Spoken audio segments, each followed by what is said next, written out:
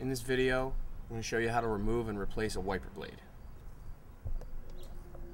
It's very similar on most applications, although it could be a little different on yours. On this one, we have to press this tab in right here, slide the wiper blade, press it down. That frees the blade from the arm. Then, just got to work it out. Go to your local parts store, tell them the year, make, and model of your car, and they'll be able to hook you up with the blades you need.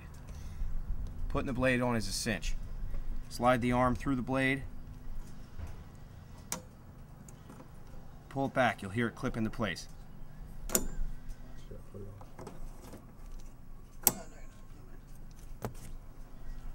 And you're done. New wiper blades.